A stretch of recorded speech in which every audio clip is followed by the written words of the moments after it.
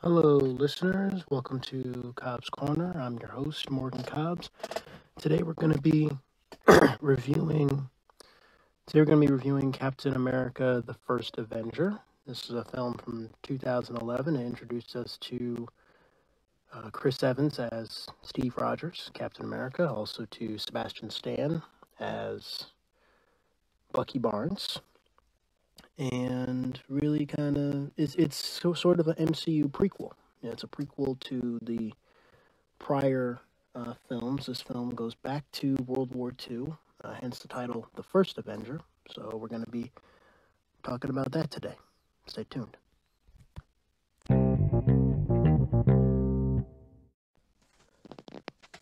The film starts in the 21st century. It starts in about 2010, 11-ish. The opening scene takes place during Nick Fury's big week, which I think I mentioned in a previous episode about how some of the events of The Incredible Hulk, Iron Man 2, and Thor occurred during the same week. The opening scene of this movie occurs, I think, at the start of Nick Fury's big week, where they find Captain America's body frozen in the Arctic. Frozen in the Arctic Circle, and he's been frozen for almost 70 years. They realize that it's Captain America, and that they find him. That's at the very start of the film. Then we go back to 1942.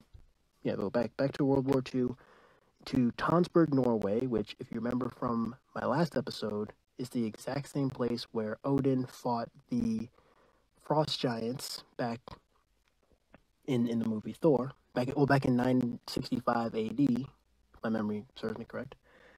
And apparently at that point, he gave one of his treasures, the Tesseract, to mankind, for them to house in Tonsberg, Norway. And they've kept it hidden, and the Tesseract kind of fell into mortal myth and legend. But then Johann Schmidt, who was a Nazi scientist during World War II, he is the leader of Hydra, which is a Nazi deep science research department. And he seeks to find the Tesseract and have unlimited power, unlimited energy, and then so he finds the Tesseract in Tonsberg, Norway, and escapes with it. We then cut to New York. We see Steve Rogers, he's short, he's a little scrawny, and he has 5 times attempted to join the army, and he's been rejected 5 different times. He's lied on his forms. He's claimed to be from like 5 different cities, like New Haven, Paramus, from Brooklyn, which is actually where he's from, and it's 5 separate tries in 5 separate cities, and they all have said no. And then, but then his friend Bucky Barnes, who actually played by Sebastian Stan, his friend James Buchanan Barnes, or Bucky, saves him from a brawl, from getting jumped in an alley. And during that sequence, Steve gives his iconic line, "I can do this all day," and Bucky steps in, ends the fight, and then the two of them head over to, well, Bucky says they're going to the future.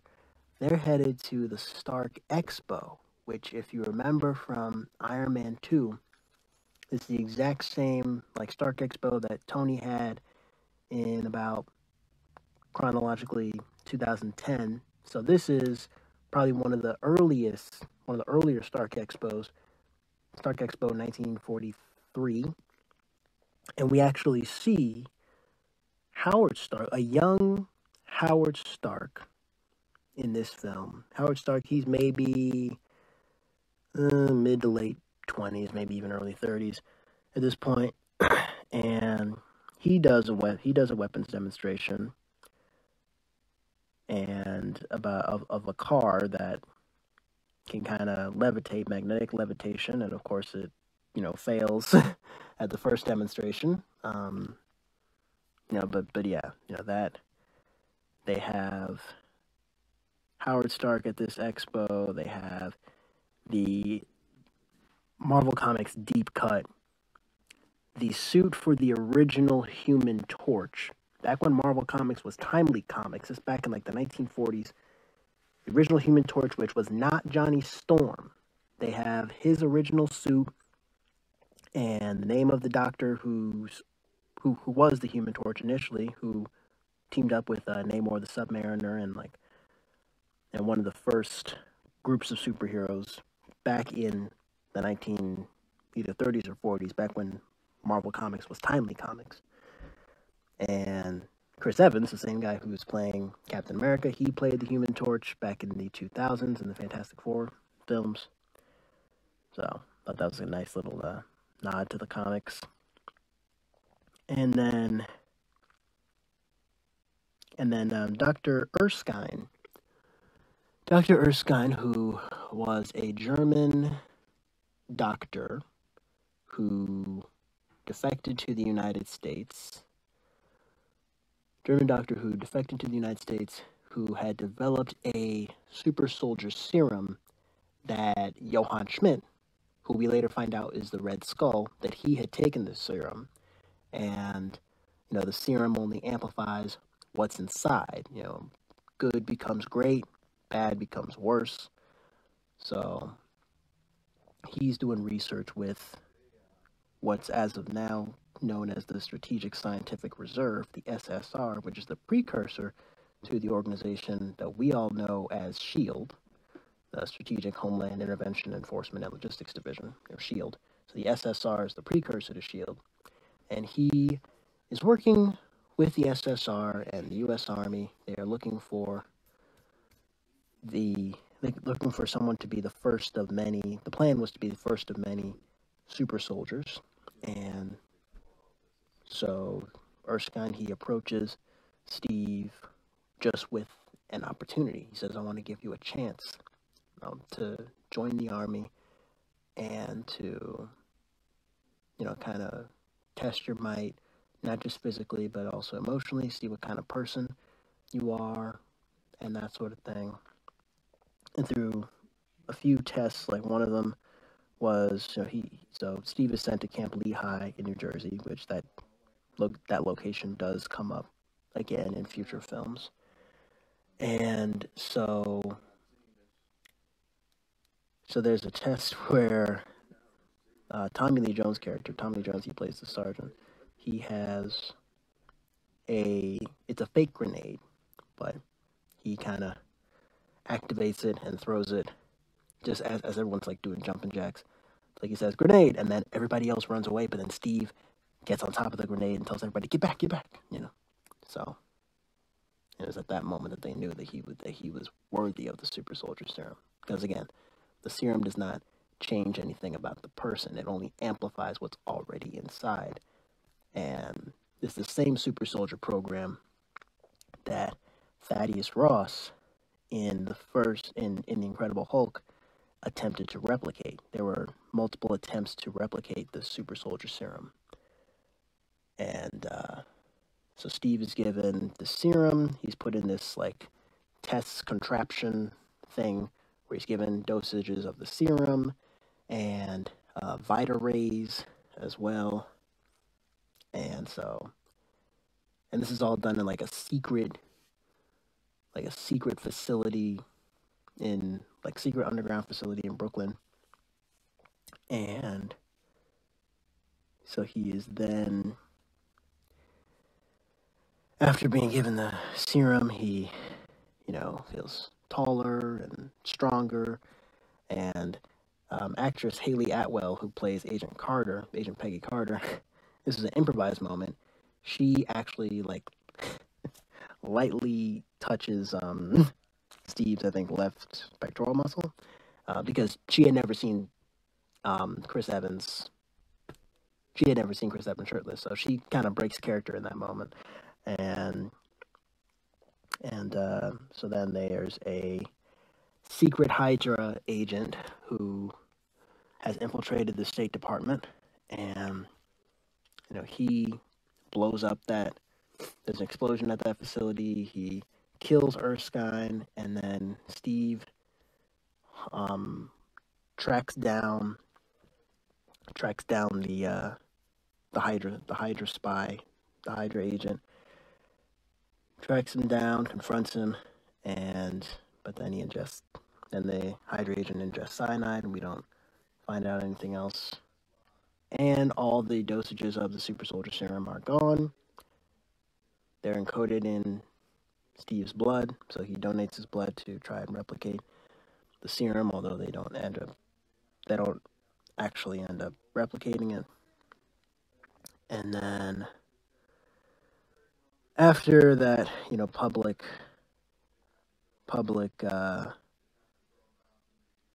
chase that he had, the country has seen it, and Senator Brandt, who's a senator for the state of New York, he ends up making Steve Rogers this kind of showman. He doesn't go to the front lines of the war. He goes to these USO shows where he tries to get people to buy Series E bonds, and bonds buy bullets, and bullets buy guns, and so he becomes kind of the figurehead for America, for the U.S. Army, and Captain America, almost like Uncle Sam, sort of. He becomes kind of the new Uncle Sam. I want you to buy bail. I want you to buy Series E bonds so we can to help our boys that we've got fighting in Japan and in Germany, and defeat the Nazis. And then he even has these staged, during the performances where he knocks out Adolf Hitler, and then that's the same pose from the original Captain America comic, which we actually see in the movie. The Captain America comic book, the issue number 1 from the 1940s of Captain America knocking out Adolf Hitler, and this comic came out. This issue was from 1941, and this picture of Captain America knocking out Hitler was used as a political statement by Stan Lee to encourage America to join the war effort and to join the fight against Nazis and the Nazi regime. And it was and he also kind of did that to kind of, I guess, clap back at Nazi sympathizers in the United States and people who were against intervention. This was Stan Lee's statement of saying we need to enter the war, win the war, end the Nazi regime. And Stan Lee had always said that Marvel Comics will always be a reflection of the world that we live in, and I think Marvel Comics and the MCU at large that we have now are definitely reflections of his vision. Just a little tangent I went on. But, then eventually Steve has to perform in front of, I guess, Italy, 1944. Italy, 1944, in front of some actual soldiers, what's left of the 107th, the 107th Infantry, which is the same battalion that his best friend Bucky is a part of. He finds out that Bucky has been captured, and most of the 107th has been captured behind enemy lines. He is instructed by the sergeant the general not to intervene, not to plan a rescue mission or anything. So, but then he pretty much goes AWOL, and he, along with Agent Carter and Howard Stark, who we find out is a civilian pilot, they fly into Austria, and they actually come under fire, and Steve jumps out of the plane with a parachute, and he leads the rescue mission. He rescues what's left of the 107th. He finds Bucky. They blow up that entire facility. Johann Schmidt takes off his, I guess, skin, his fake skin that he was using to cover up. He was using to cover up his Red Skull. We officially see him as the Red Skull. He escapes and blows up the whole factory. And the 107th, they march back to their base. And Steve, upon arrival, he says, "I surrender myself for disciplinary action." But then the general says, "That won't be necessary." Bucky says, "Let's hear it for Captain America." And at that moment, Steve had officially become Captain America. Same Captain America from all the kind of, publicity shows and the newsreels, the staged and scripted, newsreels and all that. Now he's really a war hero. And they go through and they liberate. They blow up, Hydra factory after factory after factory. And then they come to realize, Steve finally gets his actual shield. His actual shield for Captain America, which has kind of gone through upgrades throughout the movie. From first a trash can to a cab door to then prototype an actual metal shield, red, white, and blue metal shield that was not circular, to then the prototype for what would be his final shield, to then the actual shield. And the prototype for his shield is made out of vibranium. And this is the first time that we hear about vibranium in the MCU. Vibranium is the rarest metal on Earth. It's the strongest metal on Earth, and it is the rarest metal on Earth. Now, in the Marvel Comics, it is said that Howard Stark and his researchers found vibranium in the deepest Africa, so they could have been referring to, it's doubtful that they were referring to the nation of Wakanda, which is a nation that we haven't been to yet. They show up in a future film. I don't want to reveal too much, but Wakanda, they have most of the world's vibranium. They could have found it on small traces in islands in the Indian Ocean or Atlantic Ocean. So it's not specified in the comics specifically where they find the vibranium, but it's only a small amount. And then the scientists, Professor Brown, I think was his name in the comics. I forget what his actual name was. He mixed vibranium with iron and then another mystery element, and then he fell asleep and then woke up the next day, and then Captain America's shield was prototype for Captain America's shield was rendered, but in the comics they refer to it as proto-adamantium. Adamantium, which X-Men fans will know, is the same metal that's on Wolverine's claws. So in the Marvel Comics, Captain America's shield is not pure vibranium. It is vibranium mixed with metal. It is proto-adamantium. It is the prototype for what would eventually become adamantium. And then William Strucker, 30 years later, in the 1970s, replicated that same process with vibranium, iron, and the unknown element, and made adamantium and put it onto Wolverine's skeleton. But as far as the MCU is concerned, Captain America's shield is vibranium. It's pure vibranium. They don't mention iron or any other elements, so for the purposes of the MCU, Captain America's shield is vibranium. So after getting his shield and his red, white, and blue, suit, his classic Captain America outfit, they then go factory to factory and, blow up a ton of factories and bases run by Hydra. And there's a scene on a train where they stop and they end up apprehending the train, but is at great cost. Steve loses his best friend Bucky, who was experimented on by Hydra. He dies, unfortunately, and by his sacrifice, they are able to stop the train, and they apprehend the scientist Arnim Zola, who is working with Johann Schmidt.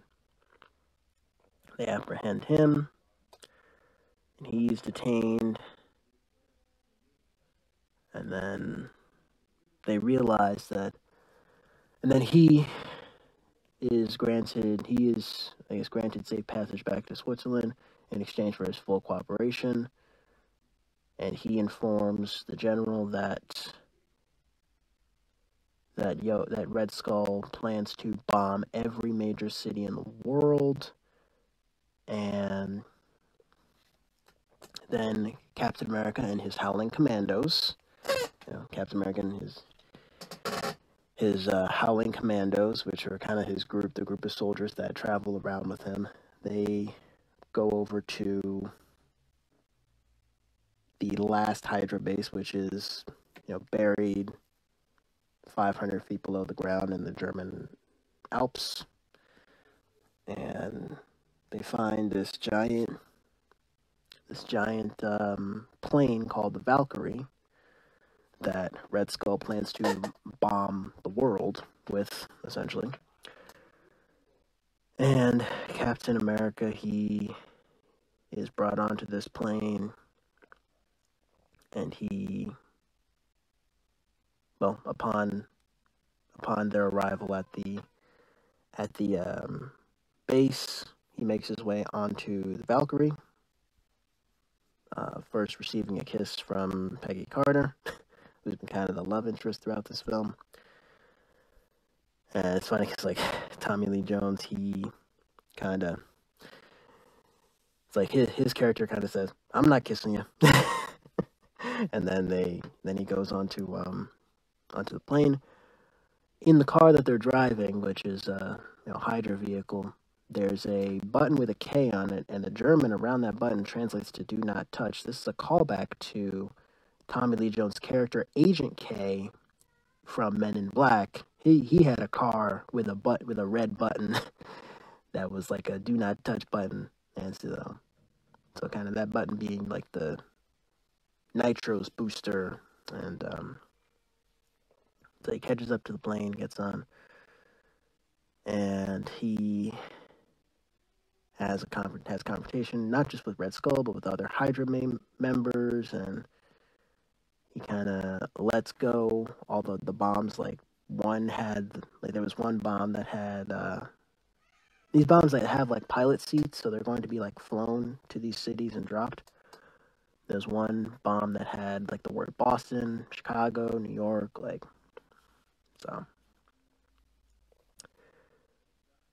So he then goes and has a confrontation with Red Skull, and the two of them fight, but then Steve is able to knock the contraption that he has the Tesseract inside. He's been using the Tesseract to fuel all of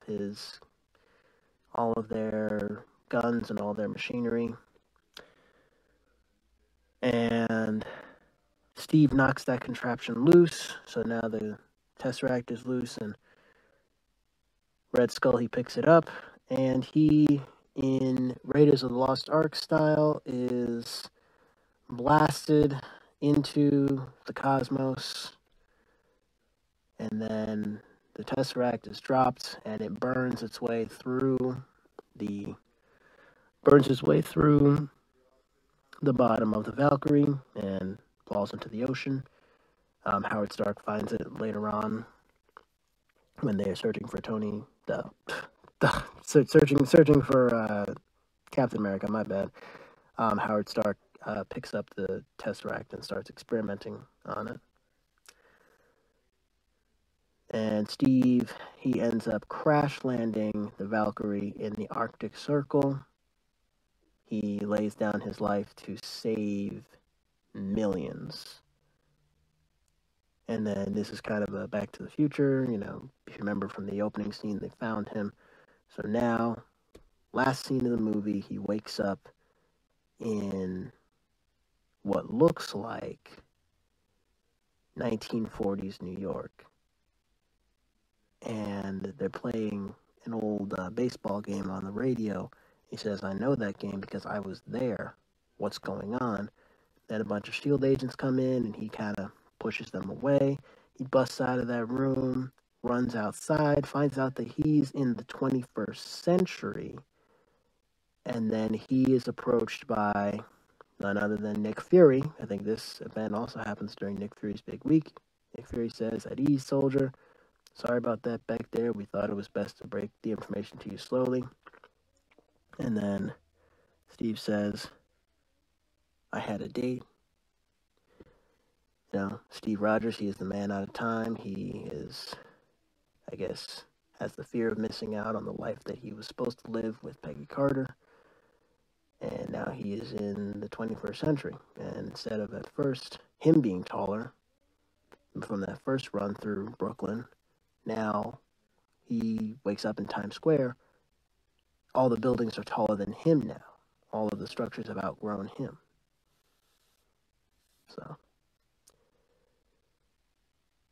So yeah, and the credits roll, and then there's one post-credit scene in this movie. It's a end credit scene. Yeah, end credit scene. It's after the credits, and it's essentially just a commercial for. I mean, Marvel's only done this one other time, more recently, but this post-credit scene is essentially a commercial for the Avengers, which is our next film, and yeah, which I'll talk about in the closing. But yeah, it's pretty much a promotion for the Avengers. That was all the post-credit scene was. So yeah, that's pretty much it for Captain America: The First Avenger.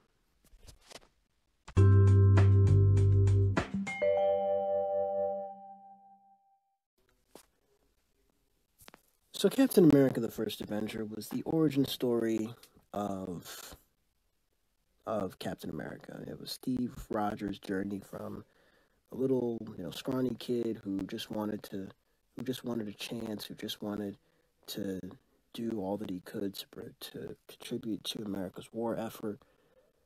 His journey from being that little scrawny kid who just wanted to do his part to becoming a war hero, to having a serum that amplifies whatever was already inside of him. He was already a good man, just trying to do his part.